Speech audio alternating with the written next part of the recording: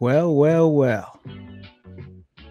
Well, well, well. I got it a day early. I've been waiting for this phone for a while. It's not like this phone is going to be anything surprising, right? Like, I'm not going to open this phone and be like, oh my God, this is the best phone ever, because this phone is pretty much right up the alley of the Pixel 4. We're going to compare the Pixel 4 and Pixel 4a. I mean, we've seen this unboxing already, I'm sure. So like, I don't watch a lot of tech YouTube videos, but I'm sure a lot of you do. I'm sure you guys watch more than just me. So I haven't really had a chance to see how other people really feel about this phone. But yeah, smaller footprint for sure than the Pixel 4.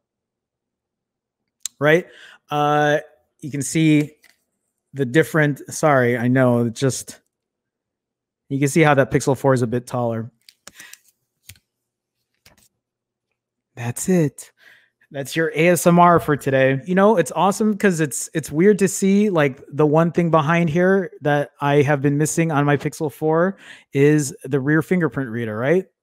That's not on here at all, because this has a facial, this has facial recognition. Also, if you look at the top here, on the Pixel 4a, there is a headphone jack where the Pixel 4 does not have one at all. As far as like tactile feel, like the button feels exactly the same, which is nice to know, because the Pixel 4 feels pretty good as far as tactile buttons, and the Pixel 4a feels pretty much the same. Can you guys hear that clickety clack? But it feels good. It feels good. So we'll go ahead and we'll power up the Pixel 4a. Look at how symmetrical that front display is, right? Look at that. Look at how this is the $800 Pixel 4. Hold on. This is the $800 Pixel 4 right here. Look at how asymmetrical. Look at how asymmetrical this looks. So you can't sit here and tell me that this Pixel 4a, this $350 Pixel 4a, does not look better aesthetically than this $800 Pixel 4.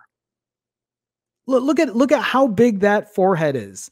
It just does not scream high end. 350, 800. Wait a minute. Not only is this 800, not only is this Pixel 4 800, but this is an $800 64 gig version. This is a 350 128 gig version. This Pixel 4, this $800 Pixel 4 has less internal storage. It's crazy that if you wanted the same internal storage on this Pixel 4, you would have had to spend $900 versus this $350 Pixel 4a. And honestly, I'll tell you this right now. Honestly, when I feel the Pixel 4a versus the Pixel 4, they feel pretty similar. This Pixel 4a does not feel 2.5 times more expensive than this Pixel 4a. The same kind of tactile feel. I mean, this is a good thing. This is a good thing for the Pixel 4a. This is more of like a disappointment for the Pixel 4. That's really what it comes down to. That's kind of how I feel about it. SIM ejector tool. So I'm gonna be taking the SIM out of my Huawei P40 Pro Plus, and I'm gonna be putting it into my Pixel 4a. That is gonna be my daily driver. So, you know, a bunch of bullshit paper here, and then a charging brick, right? USB-C to USB-C cable. And then you have this little adapter here. I'm not going to take it out because I never use it. Yes, it's a much lighter phone than the Pixel 4. I love that I can just do this from the fingerprint reader. Like, so far, it's what I expected, right? I expected this. I knew it was going to be good. I mean, obviously, I haven't had time to like mess around with it, but when you consider the fact that this Pixel 4a is $350 with 128 gigs of internal storage, with the camera that it has in it, it's gonna be a good buy. With vanilla Android, a clean version of Android, and software support for 3 years, it's great. For me, this feeling, if you felt what a Pixel 4 feels like, it feels very similar on the Pixel 4a. Almost indistinguishable. Like, if I close my eyes, The Pixel 4a feels a little smoother, or the Pixel 4 feels a little smoother, but it's not, it's not, I'm not saying that that's not like a better thing or anything. The Pixel 4a still feels pretty good. Because right now, even when I'm pressing on the buttons, which I've said earlier feels very tactile, I don't hear any kind of creaking. Jerome, mind doing a quick speaker comparison?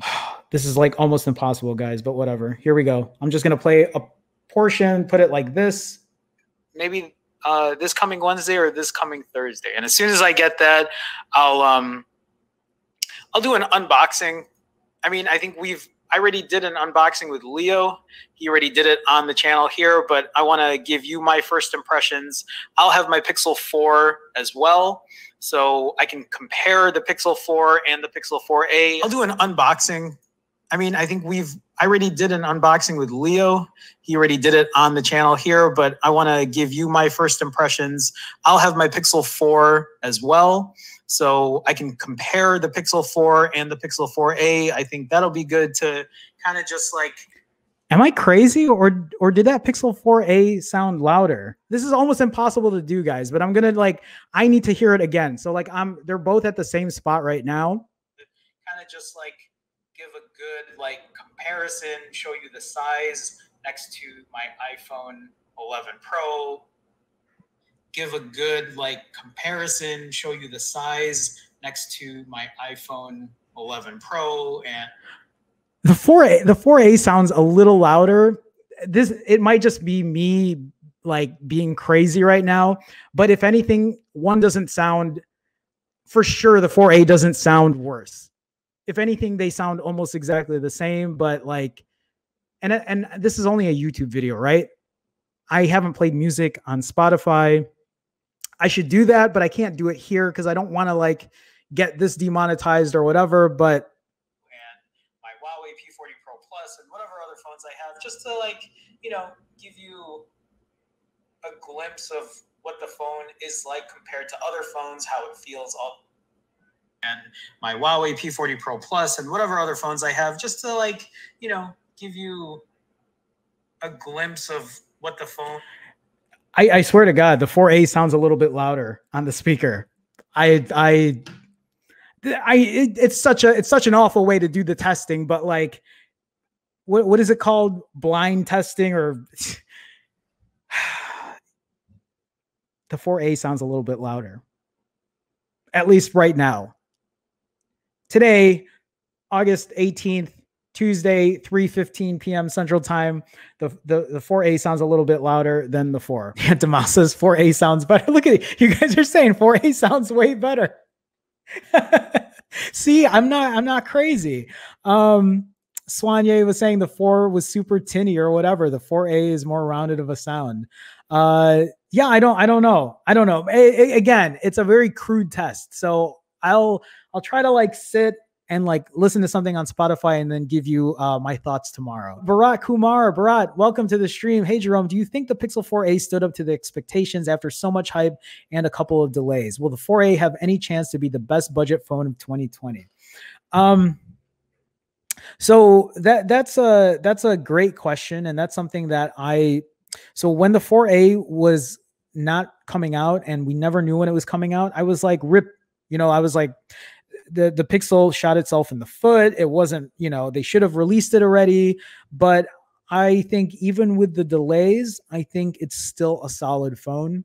I think it's still a great competitor, especially since the OnePlus Nord is not here in the States. Bharat, I don't know if you're in the States or you're elsewhere, but because people here in the States don't have access to a OnePlus Nord, the only option other than an iPhone SE is this Pixel 4a. And I don't think there's really anything else that can compete at $350 here right now. I mean, we could argue that yesterday there was a deal for the OnePlus 7T Pro, which is a great phone, and that was priced at $399. That's a great deal. That is a phone I would recommend if maybe the camera wasn't as high prioritized. So I would recommend that over the 4A if you were looking for more like raw performance, better gaming, maybe probably a better battery as well. But for a camera, for the price, the camera, the internal storage, I think the 4A can't be beat right now at $350. I think it is still going to be one of the best budget phones for 2020 for sure. I think people will recommend this phone up and down, day and night, left and right. Jerome and Ortega. I would recommend this phone, even though I've only used it now for the last hour.